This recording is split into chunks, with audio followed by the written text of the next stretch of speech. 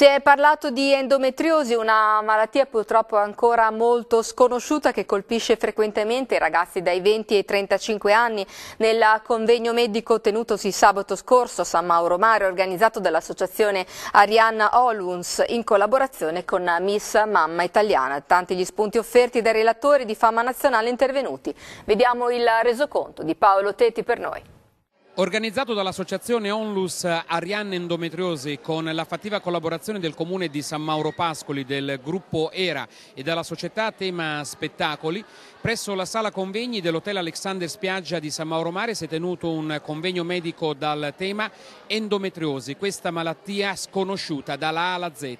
Dottore, ma l'endometriosi è davvero una malattia sconosciuta? Purtroppo l'endometriosi è una malattia subdola che è conosciuta soltanto in parte e soltanto da un gruppo di specialisti, soprattutto da ginecologi, ma per fortuna anche da medici di base ultimamente. La popolazione ancora non la conosce bene, è per questo che questi eventi sono importanti per farla conoscere a tutta la popolazione, perché essendo una causa importantissima di dolore mestruale femminile, di infertilità, è necessario il coinvolgimento di tutti per poter in qualche modo combattere e speriamo un giorno sconfiggere questa importante malattia. Quali temi trattati nel corso del convegno?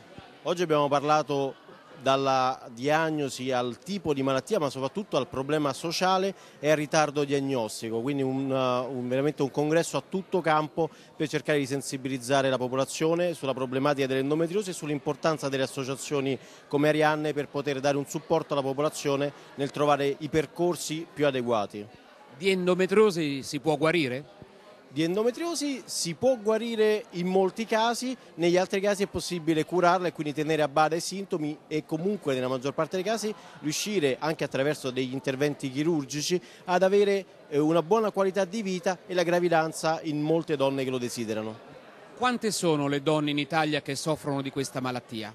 Secondo una recente stima sono circa il 10% delle pazienti in età fertile, che corrispondono a circa 3 milioni di donne in Italia e 14 milioni di donne in Europa.